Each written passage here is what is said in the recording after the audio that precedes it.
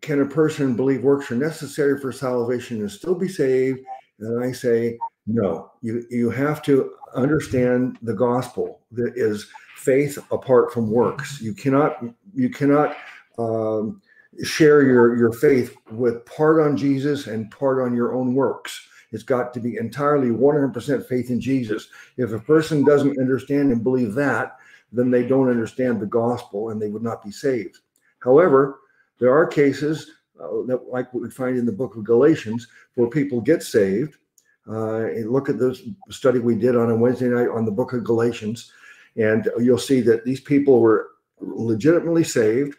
But then after Paul left them, the Judaizers came in and poisoned their minds with works message, and they went into apostasy. However, they were still saved. It's just that now they are believing a false gospel.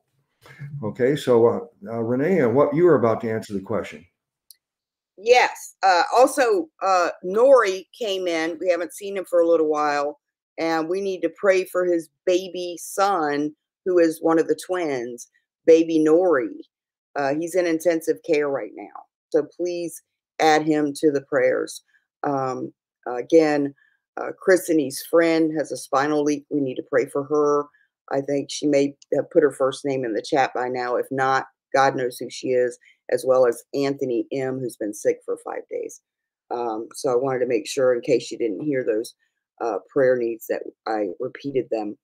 Yeah, I absolutely, I agree with Luke. The Bible says that we received the Holy Spirit when we first trusted in Christ. And to trust Christ means that you know that he shed his blood for you on Calvary. His blood paid your sin debt. He died once for all. So the sacrifice never needs to be repeated. It's all the sins for your lifetime. It's forward and backwards from the cross. The Old Testament and New Testament, they were all saved by the cross. And if you've trusted what he did and you know you have eternal life because of his death, burial, and resurrection, that's the gospel message, that you are reconciled to God. You are born into God's family because you trusted Christ. So that means you trusted what he did on Calvary gave you eternal life. So if you believe that works are required to help get you saved, one, it's very clear in Scripture that's not the case. It says salvation is for him that worketh not, but believes on him who justifies the ungodly. Faith is counted for righteousness. So if you believe works are necessary, are you trusting Christ? No, because you're trusting something you're doing. You still think something needs to be done instead of it was finished. Jesus already did it. So in my heart, I sure hope that a lot of the professing Christians that are wrong on the gospel or believe wrong now, that they are saved. But one of the reasons I started my ministry is I got really a gut feeling, a pain in my heart for people sitting in the church every week. And these verses like Christ is of no effect unto you, which of course can be, contextually used for your spiritual walk. He's of no effect to you if you're justified by the law. You're going to walk in condemnation. You're not going to be able to grow. But if you're not saved and you're trusting in the law or your works, he is of no effect to you. So I don't know how you could be saved. You're not saved by believing Jesus is the Son of God or any fact about him. You're saved because of the work he did on Calvary. So you either believe that what he did on Calvary reconciled you to God, paid your sin debt, and gave you eternal life, or you don't, and you'll get some kind of religion like Catholicism or all these Protestant breakoffs that also believe it's some kind of process that you've got to do and add your own works in. And there's all kinds of clever ways they preach works and say they're not works. So a lot of places, a lot of people are very confused.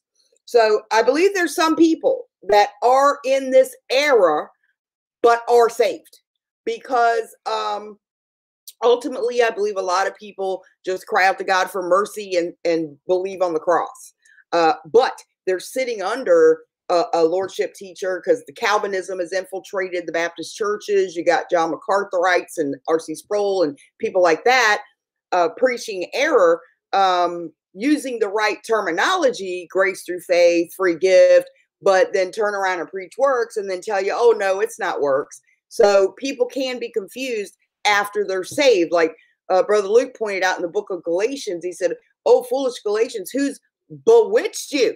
It's like, who mesmerized you and took you away from the truth? And then asked them, hey, having begun in the spirit, are you now made perfect by the flesh? Because they were told they had to get circumcised. He's like, wait a minute, you got the spirit by the hearing of faith, not works of the law. So it's true. A person can get saved and go right into error. There's a reason for this. Paul is constantly going back and confirming the truth of the gospel, the simplicity in Christ, because you will not move on to perfection or mature in your walk as long as you're stuck there. If you're stuck there, you're going to walk in condemnation. Even if you're saved and you try to walk by the flesh and works of the law, you're going to stay in condemnation, and you're not going to grow spiritually. You have to abide in his grace to grow and mature. That's why in the book of Hebrews, they were saved, but he said, let's not lay again the foundation of repentance from dead works and of faith towards God. Let us move on to perfection, right? But they should have been teachers by now, but somebody had confused them, and they were still trusting in the Levitical law and the temple system in the Second Temple period. So it's possible a saved person can think you got to have works to be saved if they have sat under a wrong teaching or misunderstood scriptures. But if they never trusted Christ, if they never understood what the gospel message is, see, here's the thing. This is why the ministry was started, because I think there's a lot of people thinking they're already saved, and they are the hardest people to get saved. And they really think that salvation is a reward that you get for living as a good Christian. And that's just not the case. So I do think there's a lot of unsaved people in the churches. There is a ton of false teaching. It is rare to find the purity of the gospel. Even independent fundamental Baptist churches are starting to bow to this kind of pressure by these Calvinists and Reformed theologians. So yeah, a saved person could believe that, but they need to be brought back to the truth, or they're just going to be stuck in their walk. They're either going to get puffed up in self-righteousness and self-deception, or they're going to become hopeless. And both of those are really bad, and they're not good for growth in the church or for the name of Christ. So, if they never trusted Christ and they never believed that what Jesus did was enough, then I don't know how they are, because you get the Holy Spirit by trusting him, and they haven't trusted him in that case. Amen. Well said, sister.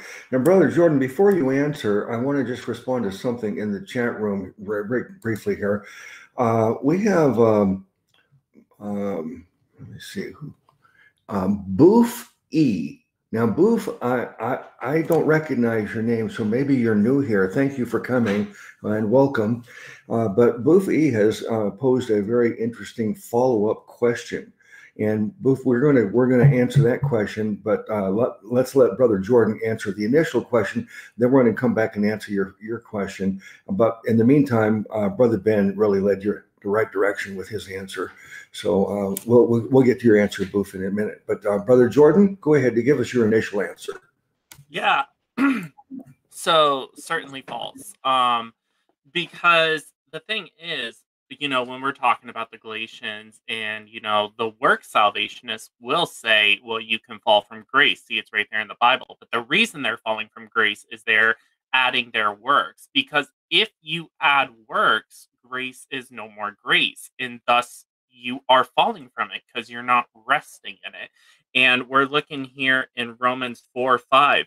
But to him that worketh not, but believeth on him that justifieth the ungodly, his faith is counted for righteousness. Now, uh, I think both people have already made wonderful points, so I'm not going to reiterate. I share all those thoughts.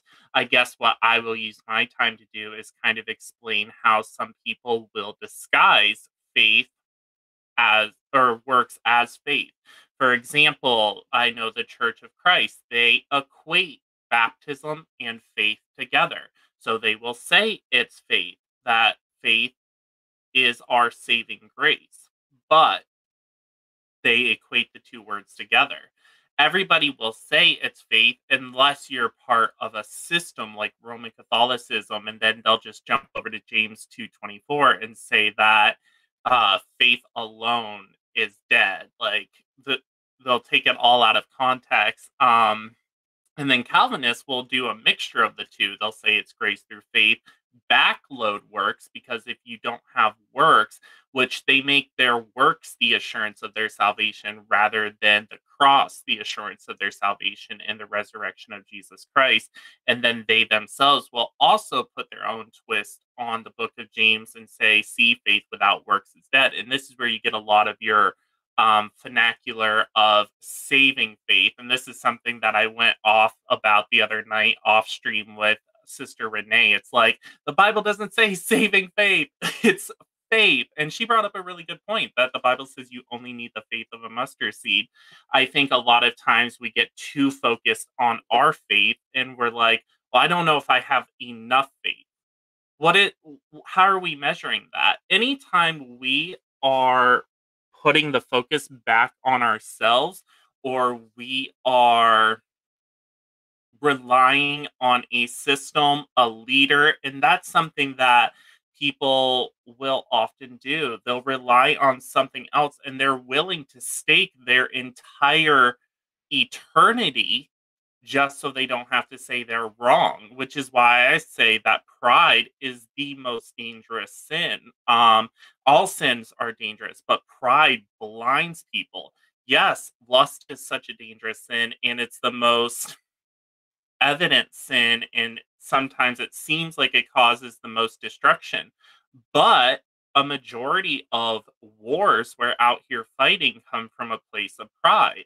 So I think it's very important to remember that faith is nothing but faith, trusting in Jesus, taking Jesus at his word, not taking all these other men like Arminians, Calvins, all these fun little systems we have, and the teachings that came from a man. I always say that if you can trace your theology back to a man and that man is not Jesus Christ, you haven't gone back far enough. We need to remember that our assurance of salvation does not rely on ourselves or what other men like. There's going to be numerous people that will always point to us and say, oh, they're not actually saved, they're not producing enough works, because they're using themselves as the standard.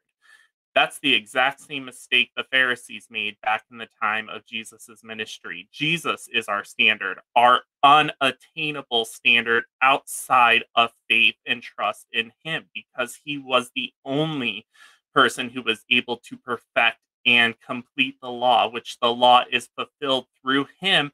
By putting trust in him, we have now fulfilled the law. So when we put ourselves back under the law, we are saying, Jesus, I can actually do it myself.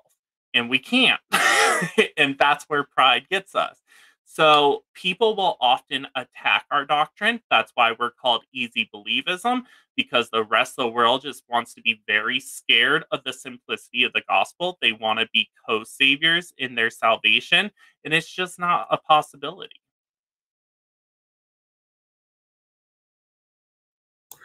Okay, thank you, brother. Well, let me add a couple of things before we move on. I used to collaborate with a couple of brothers that I had to distance myself from, because one day, even though they believed the gospel, they made it known to me that they thought that other people, if they were in error and they believed that, oh, faith in Jesus is not enough. You got to get water baptized too, or anything else that they want to add to faith. They said those people would still be saved, even though that they didn't get it just exactly right. And so I tried to point out to them a couple of things. You look at Romans 11:6. It says, "And if by grace, then it is no longer by works. If it were, grace would no longer be grace." So Paul, he really goes out of his way, and he is the one that is most important of all the apostles, everyone who contributed to the writing of the Bible. He's most important to make this point that your faith has to be completely in Jesus. You cannot mix it with anything else, and that's the point he's making in Romans. And in Galatians, he says, "I do not nullify the grace of God, for if righteousness comes through the law, then Christ died needlessly." There's more, but the important thing for people to understand is that, and what these brethren called me when I was taking this stand against their position, they said, "Well, I'm a 100%er," and they said 100%er as a pejorative. You're one of those 100%ers, and I did make a video titled "Unadulterated Grace," and that means that adultery is not only a sexual sin, but adultery is anything that's impure or not 100%. It's adulterated, and so it is adultery to take the pure gospel and add something to it, and then you've ruined it. So yeah, we have to be 100%ers. We have to have our faith completely in the person of Christ, the accomplishment of Christ on the cross for us, and the promise of Christ. We have to believe completely that that's the only reason, and that's sufficient entirely. That if we add anything else to it, the cross plus anything else nullifies it. You've ruined it. Okay, before we go to the follow-up question, Renee or Jordan, would you want to say anything more about this one?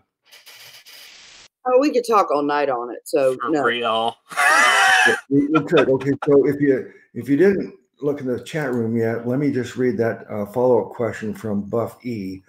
I've never heard this question before, too. I really find it quite fascinating. Never dawned on me that. Oh, there it is. It says, Buffy wrote, if someone teaches a false gospel out of ignorance, but later comes to the truth, will they be cursed? Referencing Galatians 1:8.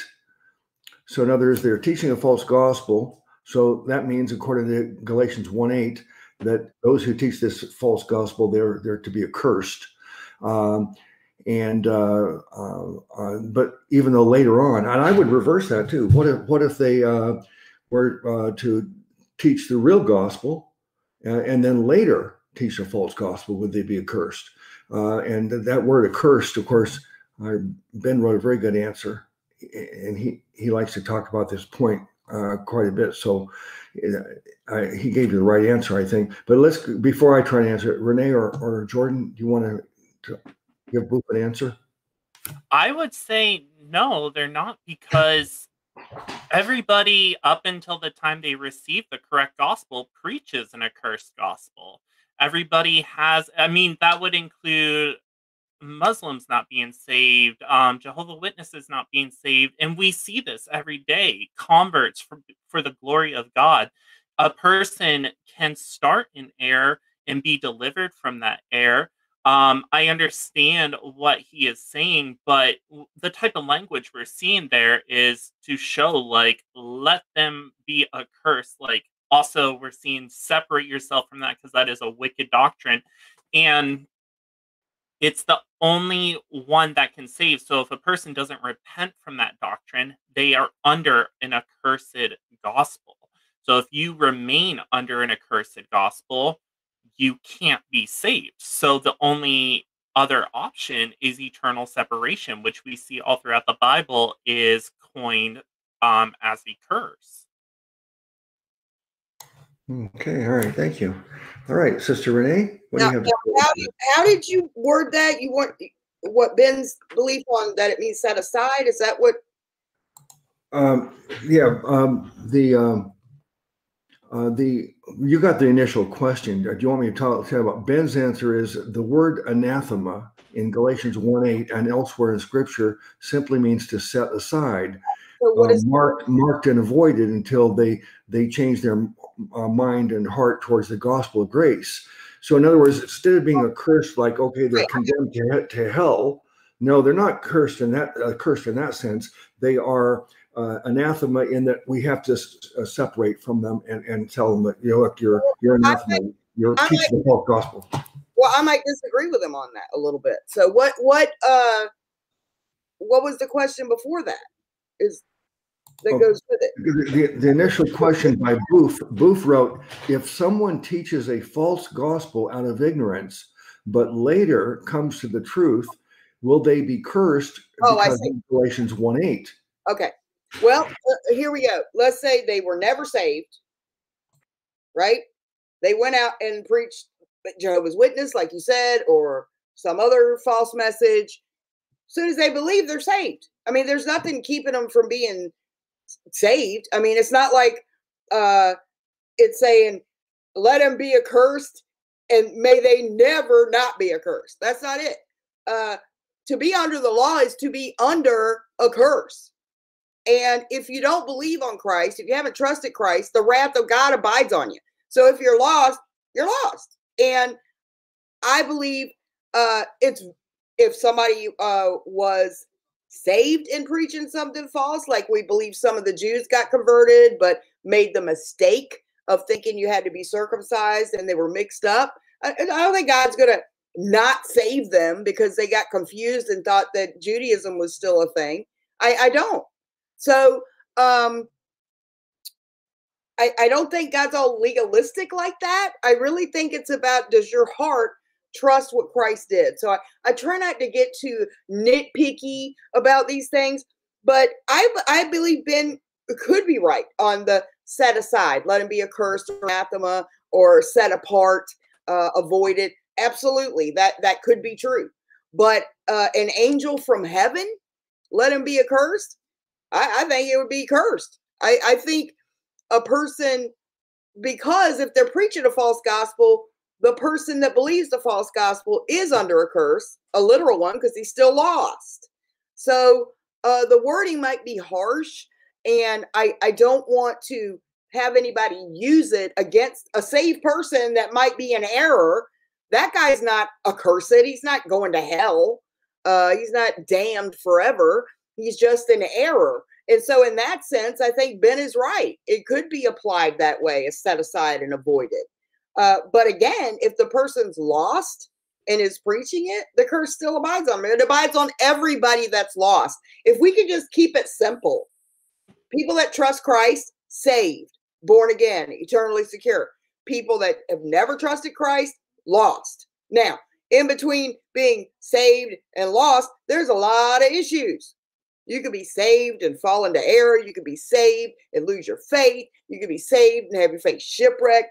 There's all kinds of things that can happen, but you're still secure. So the black and white here is, have they ever trusted Christ?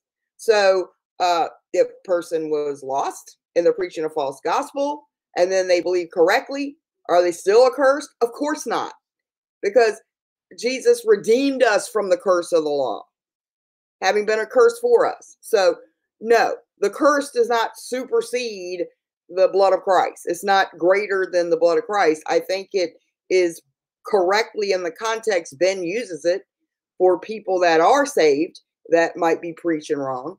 But I also believe it could be literal, because I think he believes very strongly coming against the work that he had done. I think these are very harsh words Paul's using, because every time he'd get a church started, people were coming up behind him. And it really was a messenger of Satan, constantly accusing and persecuting him and undoing his work. And so I think he might have meant it harshly, but of course, we could use it as set aside or avoid it as well if they were saved. I don't know why a saved person would be preaching wrong, but it's possible.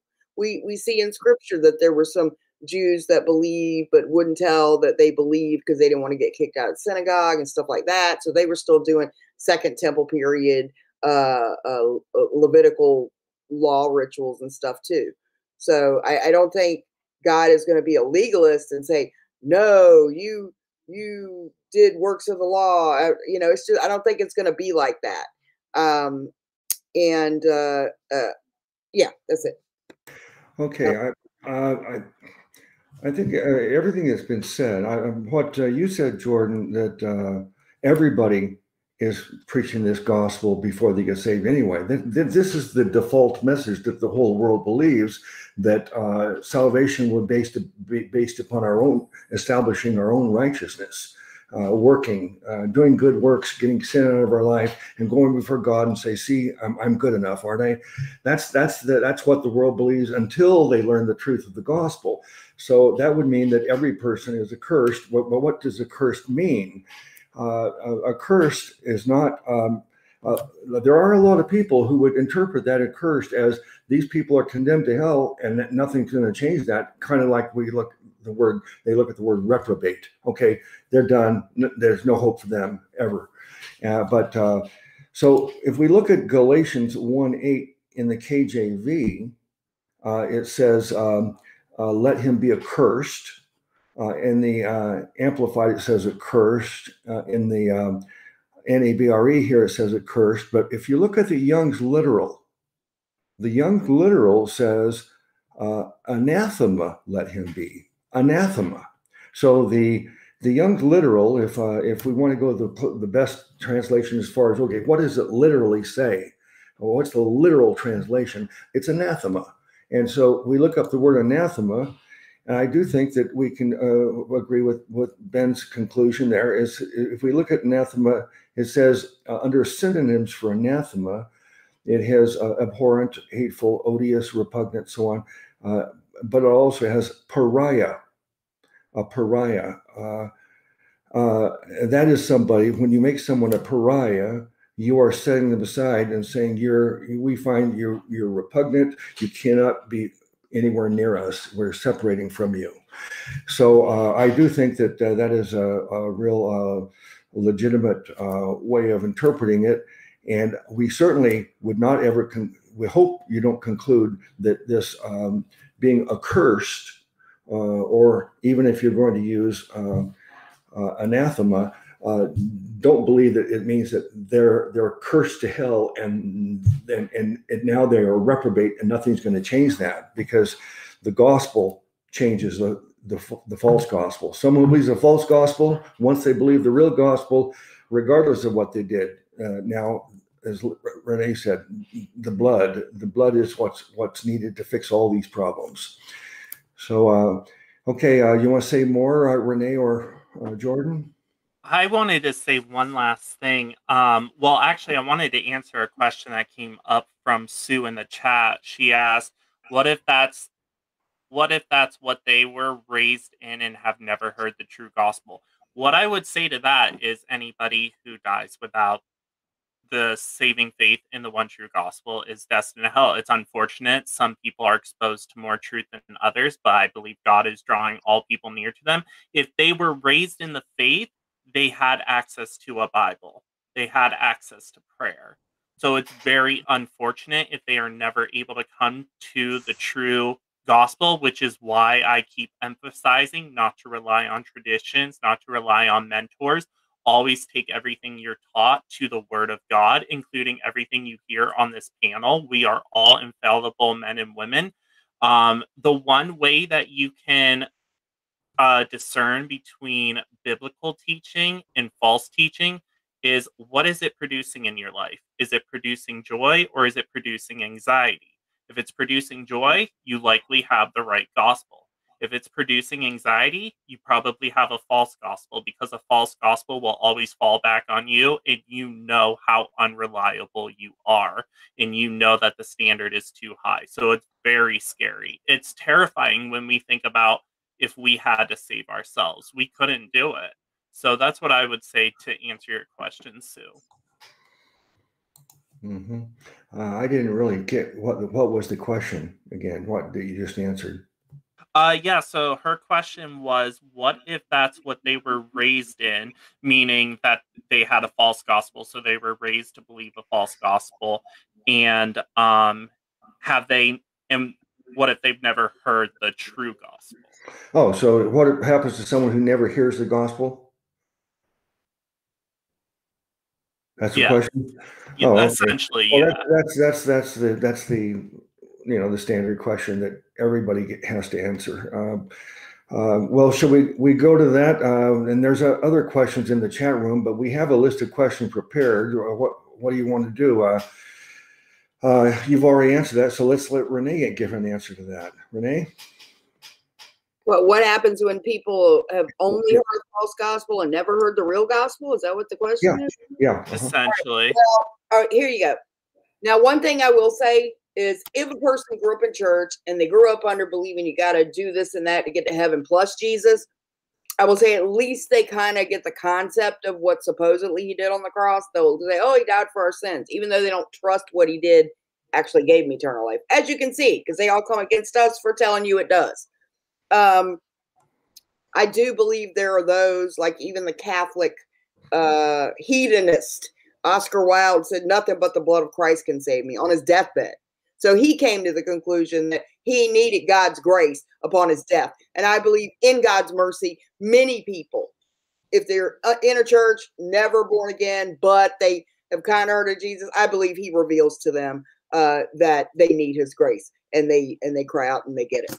So also, if a person never heard the gospel, the Bible is clear. You can see that God says creation and conscience are witness of God's existence, and that whatever like whatever truth you respond for God, he'll give you more truth. And so I've seen miraculous ways God reveals the gospel to people. I've heard of Muslims having dreams of it and supernaturally getting the gospel message in a place where you can't have a Bible or you're put to death. You can't leave Islam or hear the gospel without being put to death or having your family threatened. So I've heard of God coming in visions and dreams to these people.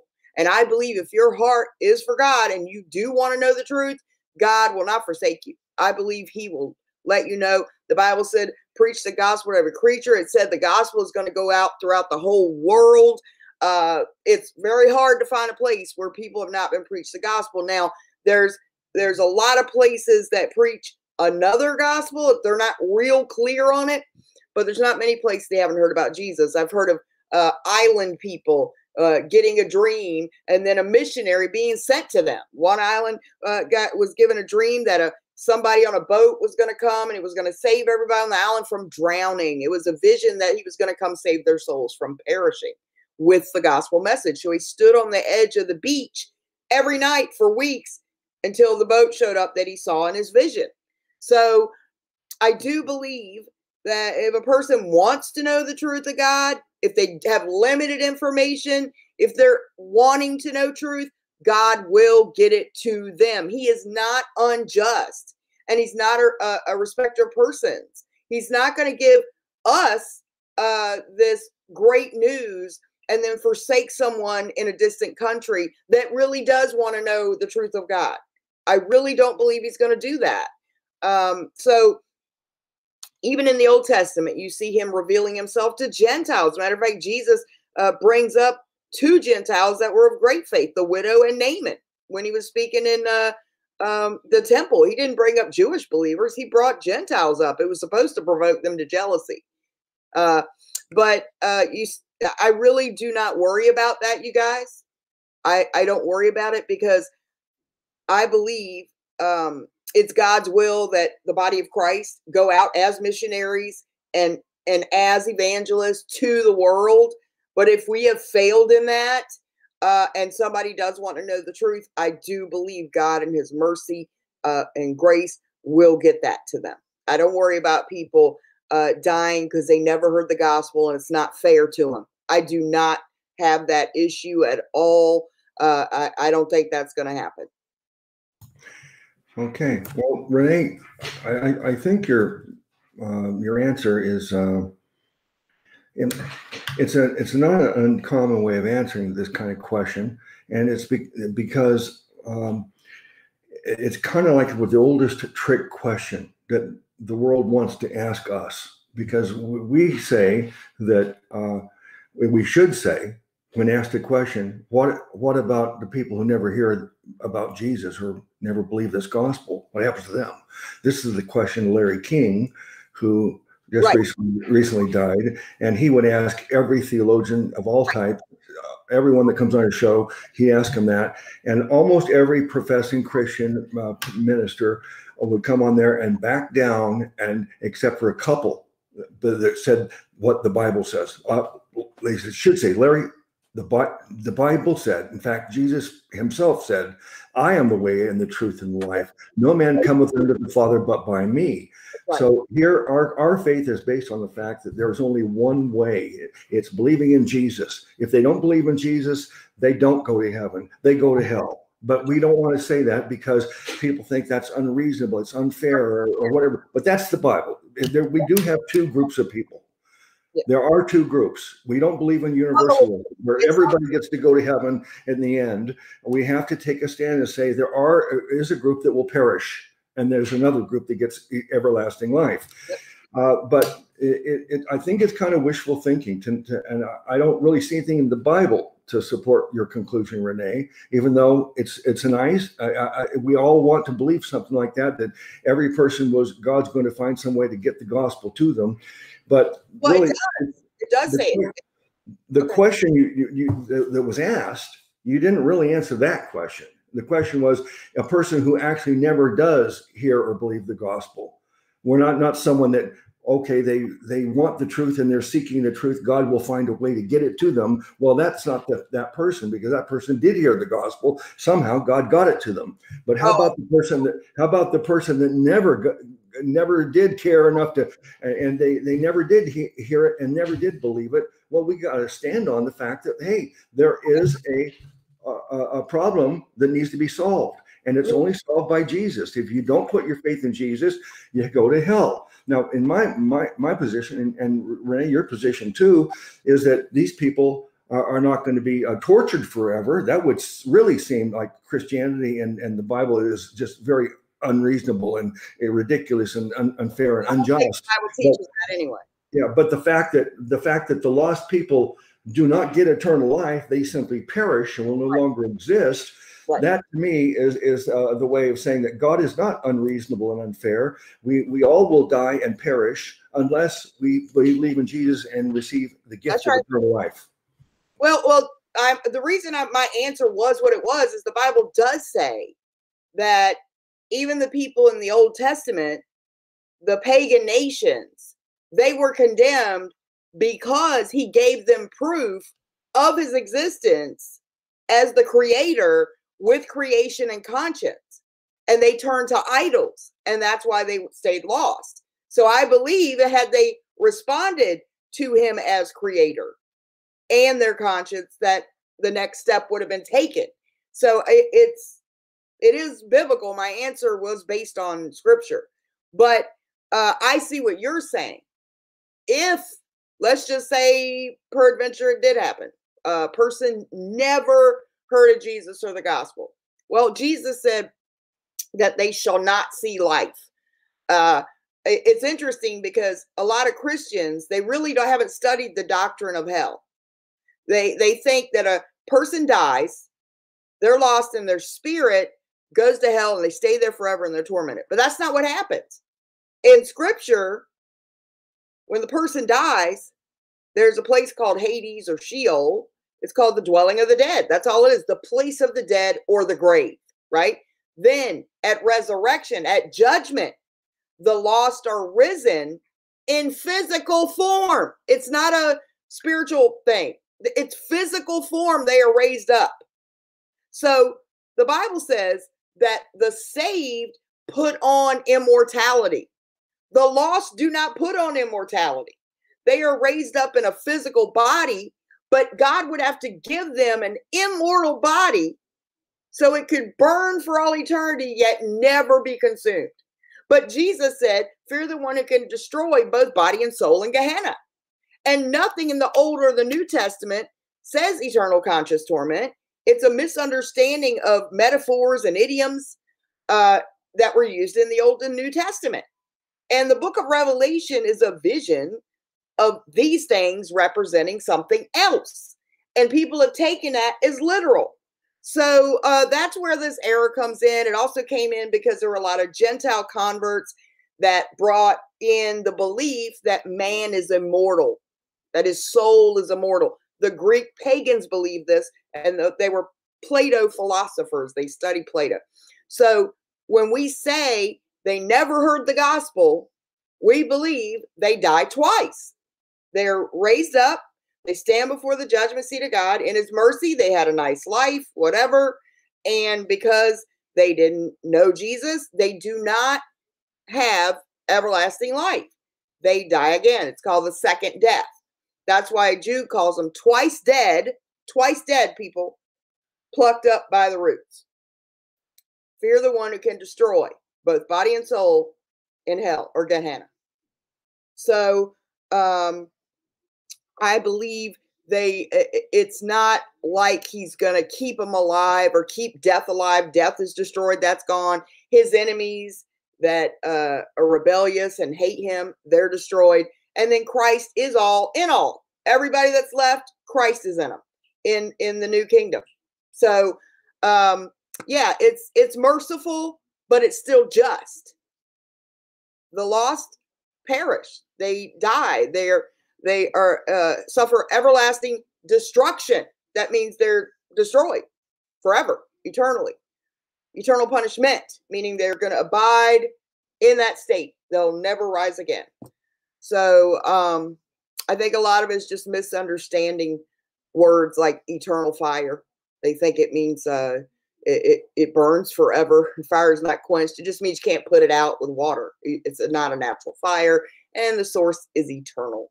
So hopefully that's why I don't insist people agree with me on it, but I do ask that you study it a little bit more and accept that the position actually makes a lot of sense, and it is a biblical position. If you studied it, it answers these questions, because if God eternally consciously torments a person, he has to, one, grant them immortality indiscriminately, and all those that never heard the gospel, that doesn't sound right to me. Does it? I mean, I don't know. I mean, I can't judge God, but it sure makes sense that they just don't have eternal life. That's all. They got their life here, whatever it was, and that's it. That's all they get. Amen. And I'm sorry to have to tell some of you this, but I have a playlist on that. The playlist is what is the fate of the lost. I think I might have changed it. What is the fate of the dead? One of the two, and it talks about the people who what happens after we die if you're not saved. And so watch that. And Renee is correct that this is not just something we want to believe because we don't like the idea of eternal torment. It's certainly very clear in the Bible when you really study it as a whole. So if you're not familiar with all this, then go to that playlist, and there's plenty of information to, I think, prove the point. Okay, Brother Jordan, do you want to say anything more about that one before I have another question in the chat room that we can answer real quick? But did you want to say any more on that one? No, I think you guys really hit it home. Okay, thank you. By the way, that question about, what about the people that never hear the gospel? That is the standard in any book on Christian and apologetics. That's like the number one question. Everybody has to be able to answer that question because people are going to ask you that. Here's a question from Mia Pratt in the chat room, and she posed it as a true false. She says, idolatry is anyone or anything we make more important than God. Is that an accurate way of defining idolatry, Brother Jordan? I would say certainly true. And we see it through so many different avenues. You don't have to make a little doll or statue and bow down to that to be an idol. And I think that's what so many people think about just because of accounts like Babylon and all that in the Bible. An idol is anything we put before God because that is what idolization is. And we can even make ourselves an idol in our eyes. We can think of ourselves in a God in a sense. Anytime we are prioritizing anything, and we've all been guilty of it, and I'm sure many of us, even since we've been saved, idolizing certain things over what we know God would like. Some common things that we see idolized, uh, movie and TV stars. They may be promoting a lifestyle sin, or maybe some of the things that we tune in for are sinful in nature. That's a form of idolization. Pornography, that's another form of idolization. Sometimes we can even idolize our partners to the point where we're willing to rearrange and compromise our entire lifestyle for another person. So, absolutely anything, person, goals, anything that we put ahead of God is idolization. Okay, thank you, brother. All right, Sister Renee, you got the question?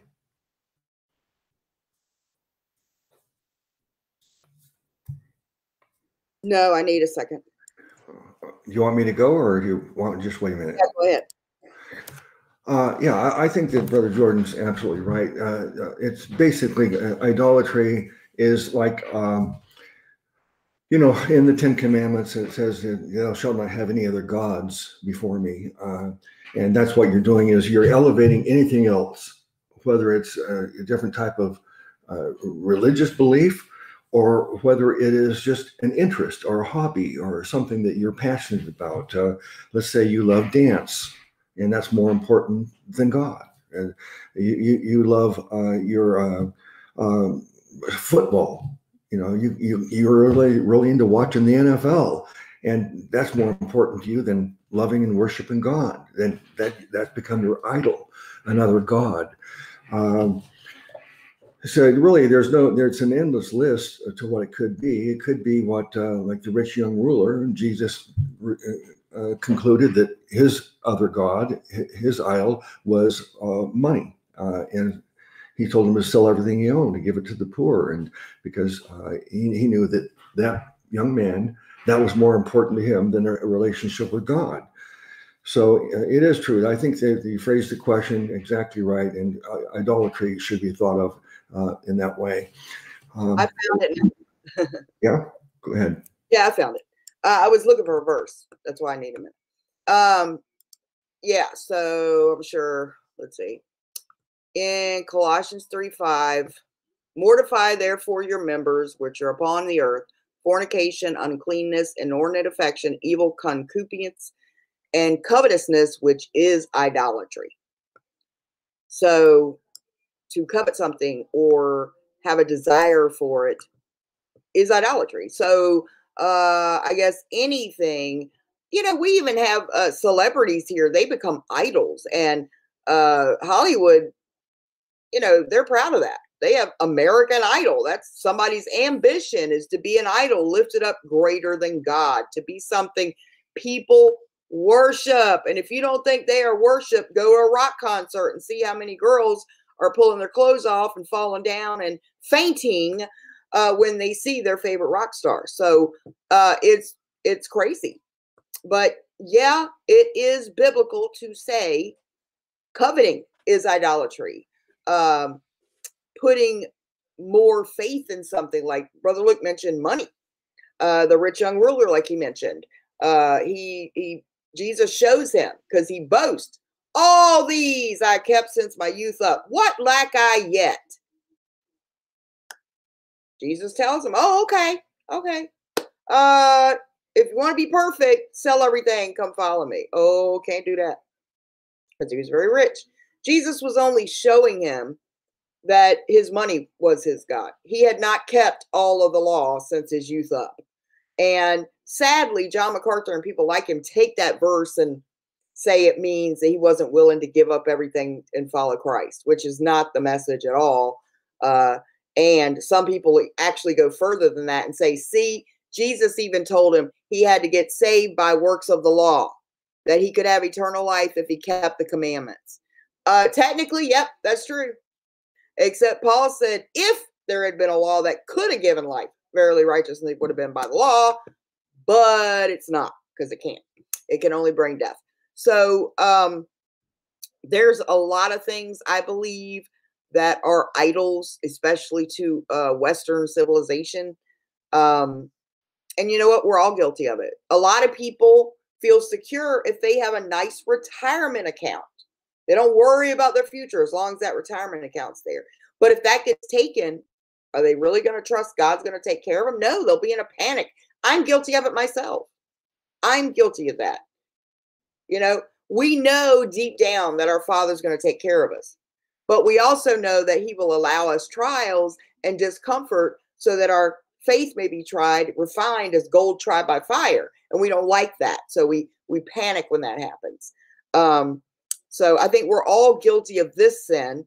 And it's interesting. That's another sin that a lot of Lordshippers don't think that they commit, idolatry, but they do. Everybody covets. I don't know anybody that is free from that sin. I think everybody covets. Want something that someone else has, or even want something else when they have something that should be fine with them. They have what they need, but they still want more or something else or something better. That's coveting, which is idolatry. So a lot of Christians are guilty of this sin. We all still are. And I like what you said, Renee, about like how people get so worked up at concerts that they just pass out, because isn't that something that we also see in a lot of these charismatic churches? Yes, it is. It's crazy. Like, you see such a hyped up sense of reality. So there's similar I mean, a lot of these charismatic churches rely on major performances and all these other things. Oh, there was another thought that I had in there. Oh, so, and it's also like you kind of alluded to, what people need to realize is this is what makes sin so dangerous. It looks like one sin on the outside, but it's normally sin stacked on top of sin. Like Renee was saying with like idolatry, coveting. The same thing can happen with, lust, idolization, adultery, fornication. Like, they just stack after each other. That's what makes sin so dangerous. It's a cancer to the spirit. Yes, it is. Yes, it is. Whenever I see a movie or a show about somebody going to prison, I can trace it back to the first sin that started it. And then it spreads out and all these other sins are happening to cover it up. It's crazy. You can take it back to the original sin and see all the sin and bad choices that were committed after that. Every tragedy stems from sin. You were talking about the passing out, like in charismatic churches. I don't know if you guys know this, but there's an atheist that has mastered the art of hypnosis and knocking people out, like slain in the spirit, like Benny Hinn and those guys do. It's actually a mind trick that can be done. And he goes around and does it. And then asks her, do you believe in God now? And they're like, yes. He goes, well, I'm an atheist. I don't. It was a trick. And so are all these other pastors. And it's really hurting the faith, because a lot of people, wrongly so, put their faith in these false signs and wonders. And it's really wicked. And so it is actually hurting people's faith. But these people shouldn't be doing that in the name of Jesus and claiming it's the Holy Spirit anyway. But it's interesting that you mentioned similar things like fainting and falling out on the floor and all of that stuff. Yeah, it's true. Yeah, and it's also, like you said, like, nobody just wakes up one day to rob a bank. Like, it's a very slow fade. Oh, yeah. Yeah. That's why I've said that sexual sins, fornication, adultery, these are things that people, it doesn't just happen. Like, a lot of times people just say, well, hey, it just happened. Like, we just fell in love and had this adulterous relationship. And no, you don't. It's like, it's what happens is slip on a banana pin falling on your butt. Yeah. Oh, I fell on my butt. Well, that just happened. But no, these things, there's a whole bunch of doors you got to go through. One door out, then another, and then another, leading up to this final act. But I wanted to say that before we move on, that on one hand, the Bible tells us there's one of these 10 commandments is to, I forget exactly how it's stated, but honor your father and mother, I believe. I think it says that either those words or that thereabouts. Honor your father and mother. And I assume that would mean that you love them too, if you're honoring them. And yet, we hear Jesus say that if you don't hate your father, you're not worthy of me. If you don't hate your mother, you're not worthy of me. And this is another example of, okay, on one hand, we're supposed to love our family, and not only that, we're supposed to love our fellow man, our brother. We're even supposed to love our enemies. And yet Jesus says that we've got to hate these people or you're not worthy of him. And that what we need to understand is that that's he's trying to make it give you the relative concept of relativity. As much as you love someone, your love for God should be so much greater that your love for the person is so low in contrast that it's almost like hate. And that's how much we should be loving God. Now, who does it? Is there anybody here who loves God that much? And that, as Jesus said, I'll condense the commandments down to these two. Love God with all your heart, soul, mind, and strength. Who does that? Anybody? Can anybody claim that you have actually loved God with your whole heart, soul, mind, and strength? And that would mean that every moment you've never lapsed, even for a moment, of this ultimate, pure, absolute love for God. Well, I can't claim that. I don't think anybody can. So they do.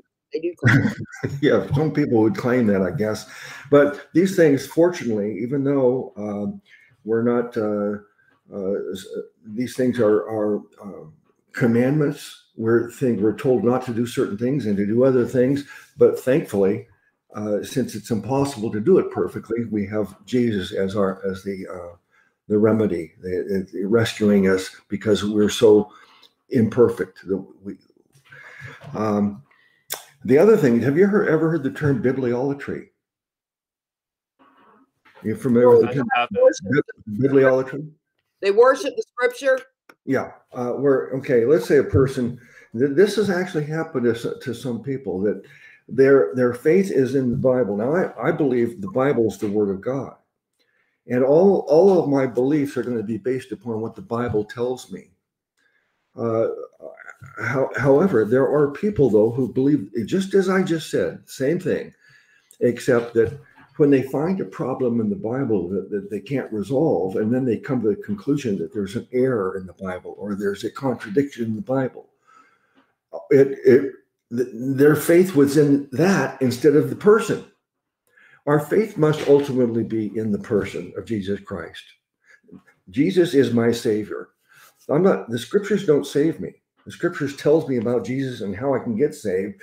But if my faith is in the scriptures instead of the Lord, then that means anytime I struggle in the scriptures, how often do we struggle? How many questions do we have where I don't either have an answer or a real good answer, or we have conflicting answers?